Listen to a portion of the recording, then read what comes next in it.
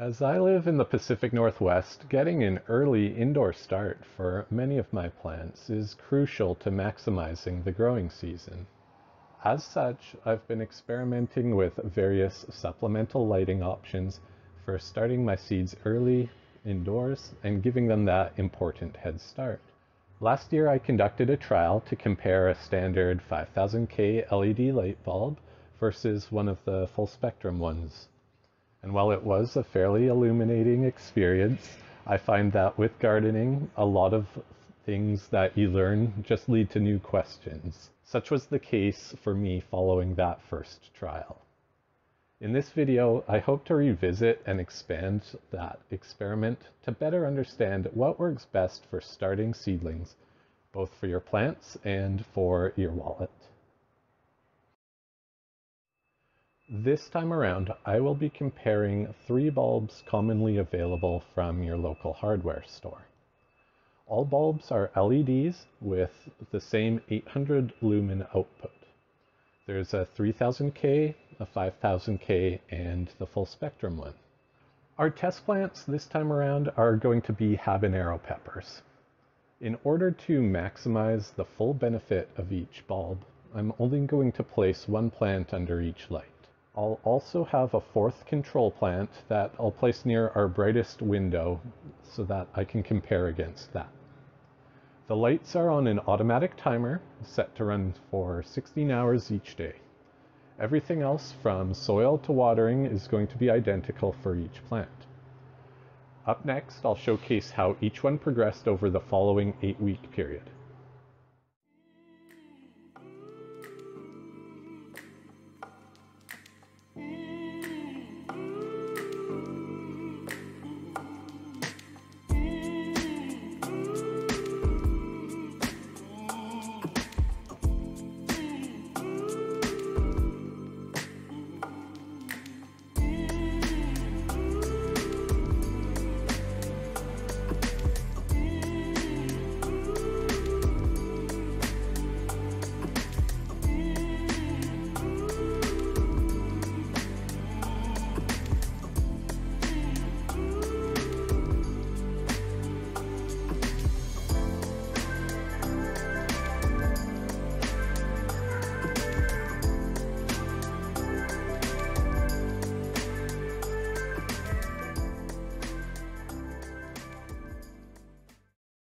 The marketing behind full spectrum lights is that they are going to provide all the necessary light wavelengths a plant is going to need through its life cycle. And it's certainly true that a plant's needs are going to vary from sprouting to root development to fruiting, and that those different wavelengths of light are going to support those different functions differently. However, such coverage might be overkill for my use case of just wanting to give my plants a bit of a head start before moving them outdoors. The plant under the 5000K bulb certainly seems to have done the best. It got the largest earliest versus the other ones. 5000K bulbs tend to be one of the most easy and cheaply available ones around, so that's great for other frugal gardeners like myself. Near the end of the experiment, it looks like other plants were starting to catch up in size to the 5000K plant. It could have been due to that plant just getting too big for its light sourcing container and slowing down. There's the possibility the other ones went through a later growth spurt, although I'd say that's far less likely. As always, it looks like a new avenue to explore in the future. An important consideration is that these bulbs with my upcycled lamp system will only ever be appropriate for starting young seedlings. One would need to have a larger and brighter setup if the intention was to keep them indoors longer during their growth cycle. For my current needs, this basic system works just fine. You may also have noticed that near the end of the experiment, the leaves were starting to turn yellow on a few of the plants. This was another hint to me that we were at that point of outgrowing the light source and container.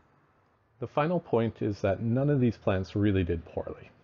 Sure, the 5000K bulb outperformed the others, but come time to put them in the ground, would that extra margin have really made any measurable difference in the end?